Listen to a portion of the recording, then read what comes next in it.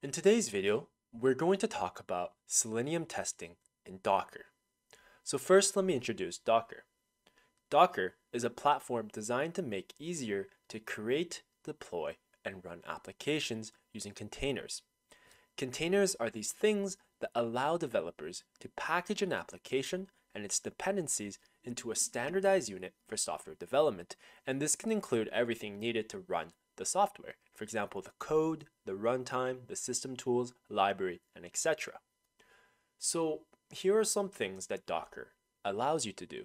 So the first thing is that Docker allows a consistent testing environment. Docker ensures its consistency across environments by encapsulating the testing setup, dependencies, and configurations within containers.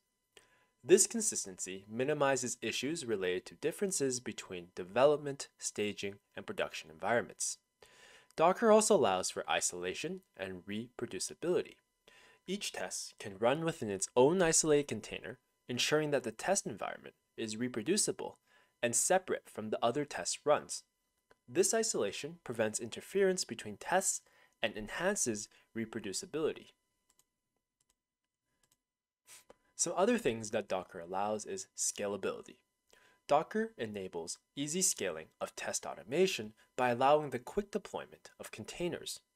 Tests can run in parallel across multiple containers, facilitating faster execution and enabling efficient use of resources. Docker is also easy to set up and configure. Docker simplifies the setup process for Selenium automation testing. With pre-built Docker images containing Selenium and the browser configurations, setting up the testing environment becomes straightforward, reducing setup time and complexity. Docker also ensures resource efficiency. Docker containers have a minimal footprint and consume fewer resources compared to virtual machines. This efficiency allows for running multiple tests simultaneously on a single host without a significant overhead. Now, let me talk about some advantages of using Selenium testing in Docker. So the first thing is portability and reusability.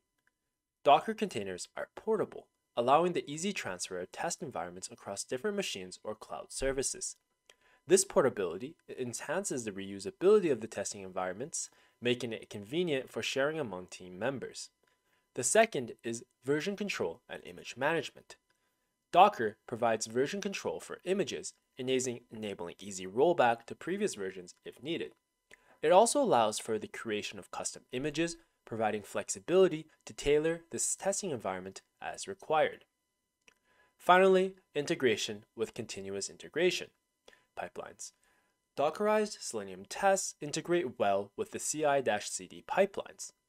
The container-based approach allows seamless integration of tests into the build pipeline, automating test execution and enabling faster feedback on code changes.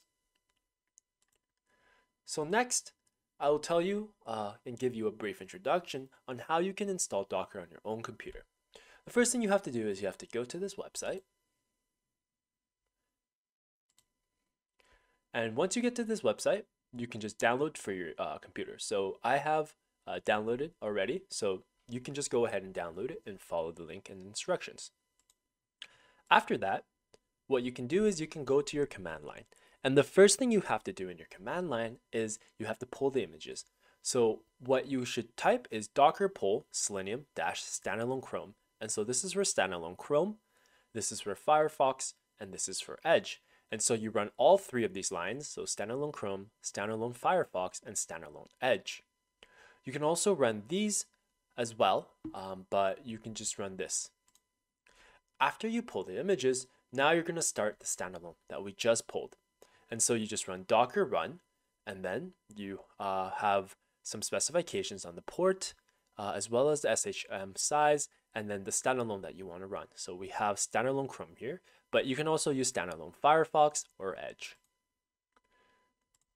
Now, the next thing you can do is you can pull some more images. And so docker pull, you can do node Firefox debug, and you can get all the nodes for Firefox, Chrome, and then you have another Firefox, and you have a hub. And after that, you can start your hub and your nodes. And so what you do is you use Docker network create grid, and this creates your hub node grid for Selenium. And after that, you can start your hub and node using this command right here. And then using these commands below, you can connect your hubs with your nodes, and you can go ahead and begin with your own Selenium project in Docker. So now I will show you the code implementation for Docker using C#. And so I've already done all the pulling of the images and starting the standalone and nodes and hubs. So if you haven't done that already, go ahead and pause the video right now and follow the instructions previously to pull the different images and download the different standalones and hubs and nodes and start your own standalone. So after you've done that, now I'm going to show you the Selenium C# code that I have. So the first thing that's different about this project is that we have to use this dependency. So using openqa.selenium.remote. And other than that, really the only thing that differs using Docker is the setup process. The different tests that we have is very similar to the other tests that we've done previously. So I'm really going to focus on this setup method that we have right here. And so we see that there's a few of the same different global variables out here. We have WebDriver, which we had before, extents test, which we had before as well. And now we have a different thing, and this is grid URL, and this is something new.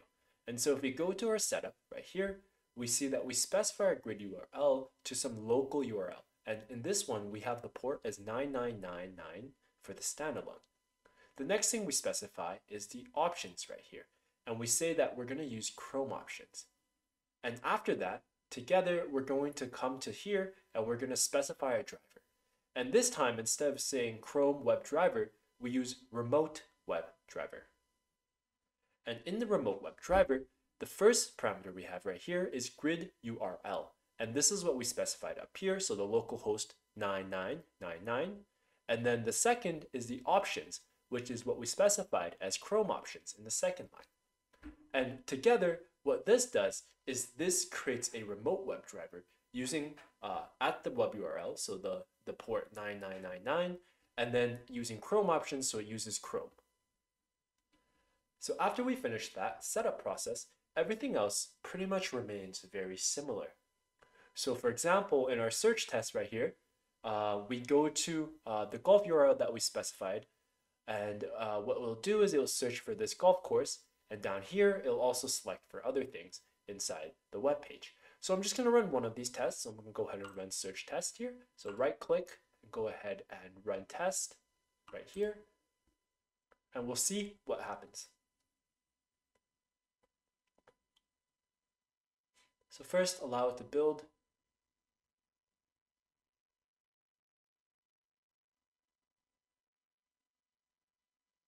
And we see that it's running golf standalone right here. So this is for standalone.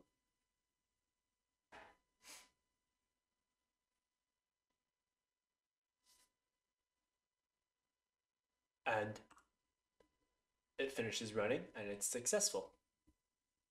Now, if I close this right here, now I can show you something else. So now I'll show you how we can use Node, and basically what we have is we have two different nodes. So we have the Docker node for Chrome and Docker node for Firefox. First, let me show you Chrome and then Firefox. So again, right here, we use the openqa.selenium.remote right here. And then we specify the port that we're using, Chrome options, and then we use remote WebDriver to specify the WebDriver in the setup. Now, what this does is this basically sets up our hub at 4444, and I'll just show you what it looks like right there. So this is our hub, and we see that it's at 4444. And after that, basically all the different nodes and stuff, they'll automatically connect to this hub because of how we specified when we started our Docker environment. And so now if we want to run the same test right here, we can go ahead and just right click this, run test, and it's running the Chrome node right here. And if I open this, for example, we can see that there's a node running right here, but it's still running. It doesn't give any pop-ups this time. But if we look over here, we see that it's running, this node is running on our hub, and it finishes running that, so that's complete. Now, that's for Chrome. Now, let me show you Firefox. So Docker node Firefox, everything's the exact same, except right here. We use new Firefox options as the WebDriver. So when we do remote WebDrivers and our options is Firefox options, this gives us our test in Firefox instead. And so if I go ahead and run this first method again, so it's running this method, give it a sec, now it's running. So now if I go to Firefox right here, and I go to right here, we see that there's a Firefox one that just started right now, and it's running in Firefox. And we see the previous one, it was running a node in Chrome. So we give it some time to run, and now we see that it's complete. And so yeah, this is just a very simple introduction on how you can run using standalone, which we have here, or you can use the node and hub architecture that we discussed previously. And so you can have nodes with Firefox, nodes with Chrome, and so on, and you can run your own tests. Well, I hope this video was helpful in introducing a little bit of Docker and how you can use Selenium testing with Docker. If you found this video helpful, please give this video a like and follow our channel. Thank you for listening, and we look forward to seeing you next time.